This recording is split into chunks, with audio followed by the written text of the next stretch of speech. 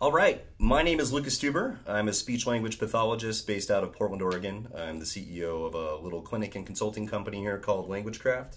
And I also started a fun training website for augmentative and alternative communication with some friends of mine named Avaz.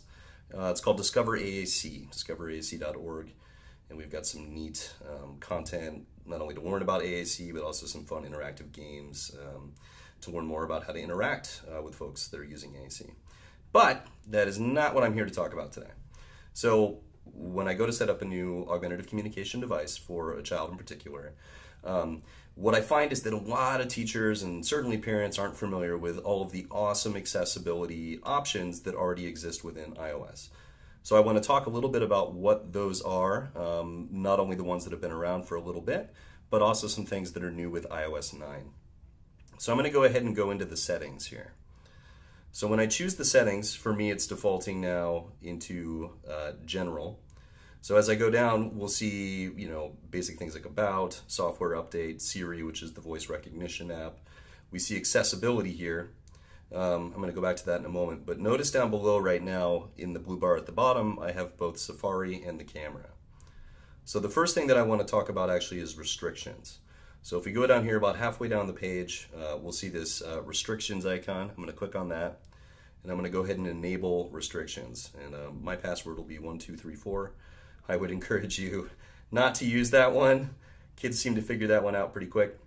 But this is something that comes up pretty often. So if we want to, for example, disallow internet access, or I know a lot of kids that really will focus a lot on taking pictures of themselves and others, so we'll turn that one off, turn off FaceTime, turn off the iTunes Store, perhaps the ability to delete apps, and then also in-app purchases.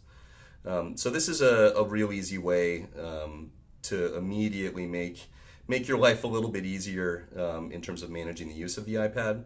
So now when I go back out, you notice those two things are gone. So there's no more access now to the camera or to Safari. I want to make a comment though, based on the augmentative communication lens, that we really do want an iPad that's used for communication to be used only for communication, because this reinforces its power as a communicative device and lets a kid really see it as something they use to communicate with the world. However, coming outside of the augmentative communication lens, some of these restrictions can be useful for any child, any user of a device, and also particularly if there is a second iPad that is used for recreational purposes, sometimes those restrictions can be useful. So going back into settings here, now I want to take a look at accessibility, which is the main thing that I want to talk about today. So when we go into accessibility, there's a whole bunch of different options. So the first category we see here is vision. So VoiceOver would read text that's on the screen if necessary. Zoom, of course, would zoom in on the screen if necessary. We have the option also to invert colors or to display them in grayscale, which actually can be kind of nice for people like me who are colorblind. Makes me better at certain games. We can enlarge the size of text, we can bold it, we can increase the contrast on the screen, and other options like this that can make it visually easier to access the device. When I get down to interaction here, I do want to talk a moment about switch control. So iOS relatively recently has enabled the ability to be controlled with switches. And there's a whole variety of options here that I'm not going to get into because that would be a much longer conversation. But for a child that needs to access, or an adult who needs to access a device using switches, there's a variety of different ways that we can do that. We can do that with single switches in a variety of ways. And it's, and it gives giving an example here of how it would be scanning through. So a single switch with this sort of scan, what it would do is activate the place on the screen where, I'm turning it off now, where that bar is scanning. So here we have an example, and then we could hit the switch again to activate the subcategory vertically that we've chosen. So I'm going to go ahead and turn off switch control, but I want you to know that this is something that's available. Please do feel free to contact me if you have need of more information about switch control, because there's a lot of really amazing tools out there now. All right, so touch accommodations, this is something that's new to iOS 9, and it's really a fantastic thing for a lot of the kids that I work with. So it looks like I already had this one enabled. So typically by default, this would be turned off. I'm going to go ahead and turn it on. So hold duration is the first option here. So this is the amount of time that you need to touch the screen before the touch is recognized. So very often I will have kids that sort of will wail on the screen a little bit or touch it over and over again when they're really not making a meaningful choice. So if we need for them to hold for a moment for motor reasons or otherwise, then we can turn on this hold duration. See, now in order to turn it up even, it's making me hold down for 0.3 seconds, now 0.35. So I'm going to go ahead and turn that off. You also could see how it's sort of counting down around my thumb to show how long it takes. Ignore repeat is another option. So this is the duration of time where multiple touches could be treated as a single touch. So if we have a user who maybe has some motor control issues, who's going to have some problems holding their finger in one spot for a long period of time, we can set an amount of time during which multiple touches are treated as a single touch. So you can tap on something a number of times without activating it a whole bunch of times. You just activate it the once. And then finally we have tap assistance down here at the bottom. So this would be useful in a case where we have a child that maybe will start at one spot on the screen because of inaccurate motor control and then finish, for example, at the location of the icon that they actually want to activate. So again, these are all brand new features with iOS 9, and I'm really excited they've added them because in the past, some individual app developers have had to sort of hack their way through similar accommodations, but now that we have them built in, then that means they're available for everybody. So keyboarding, I want to just briefly comment. They've added key repeat, sticky keys, and also slow keys to Bluetooth keyboard access in this version as well. So key repeat would mean that if somebody's tapping the same key multiple times, that it's not going to make a whole series of the letter K or whatever it might be, again with motor control.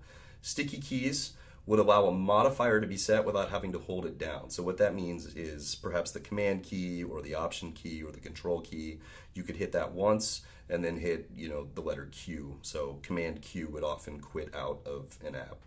And then finally, slow keys adjust the amount of time that it takes to activate a key. So, if a user needs to hold a key down for a little bit, or if they're often holding many keys down, this will make sure that the key press is a little bit more intentional.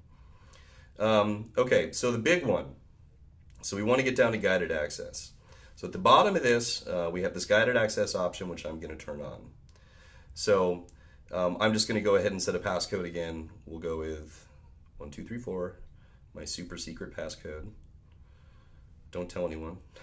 Don't worry, it's not my PIN number. So normally, when you hit the home button on an iPad, which is really the one button on the face of it, it'll take you back to the home screen. If you double click the home icon, it'll give you a list of the different apps that are already open. This does look a little bit different in iOS 9, so you can scroll through these left to right. So I'm going to go ahead and close the settings now, by which I'm going to just flip it up towards the screen. And then I'm going to go into an augmentative communication app. So I'm going to choose Avaz because they're my friends, and I work with them a lot.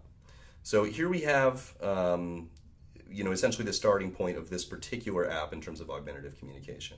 So for example, if we wanted to make sure that a child is just using this for communication, what we would do is triple click, and then we get this guided access menu. So there's a variety of options here. I'm going to go down to hardware buttons.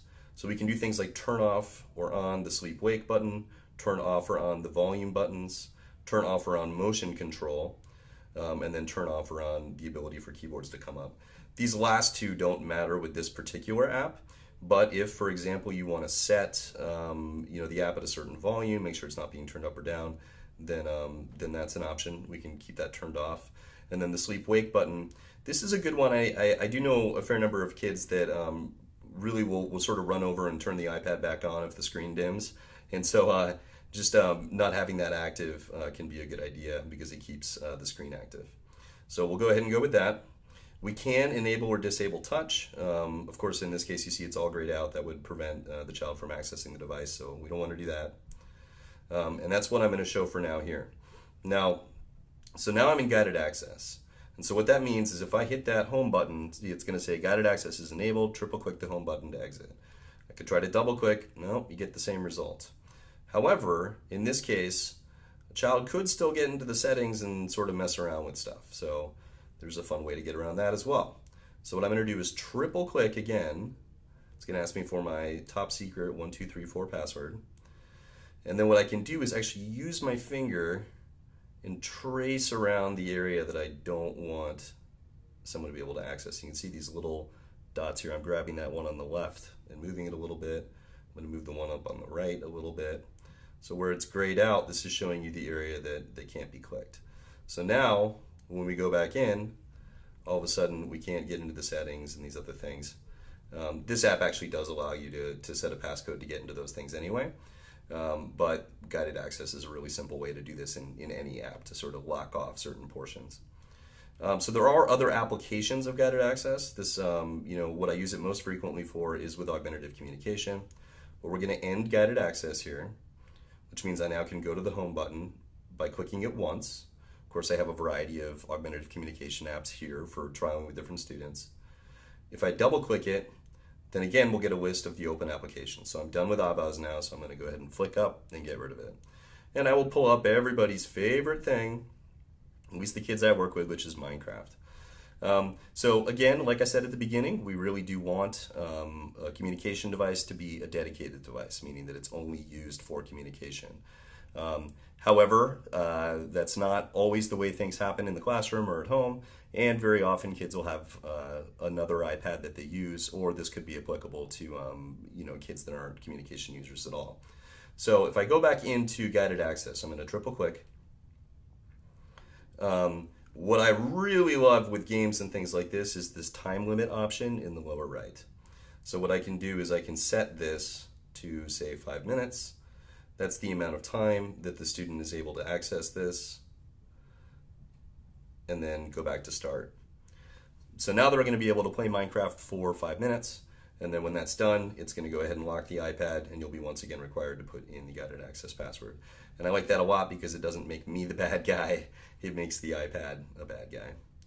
All right, once again, this is Lucas Stuber from LanguageCraft, also from discoveraac.org.